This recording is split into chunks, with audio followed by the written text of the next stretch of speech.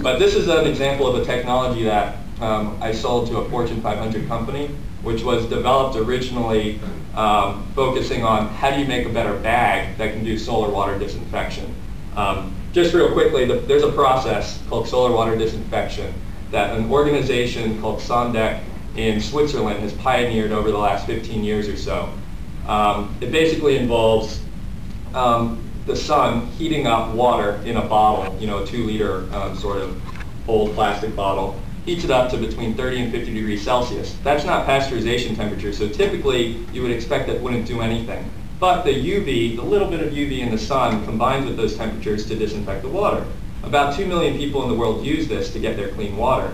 Why isn't it more? And it's because those bottles with all that empty space are hard to get to the rural areas that you would usually use this sort of technology.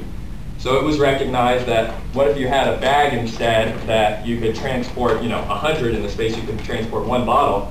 This is the bag that SODIS developed.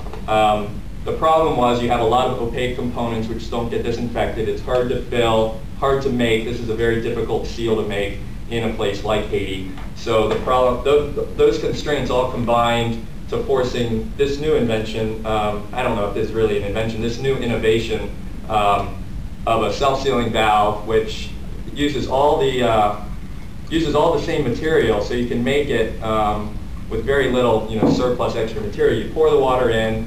It's a self-sealing valve. Looks like a snake trap. Yeah, yeah, exactly. It's actually a snake trap. It's kind of the idea. A snake trap for water or air. You set it out in the sun for a couple hours and it disinfects the water.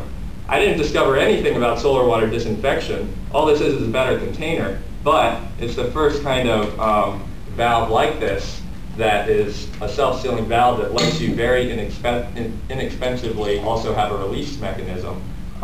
So this was patentable, and now it's of interest to a big company that we're trying to take to market.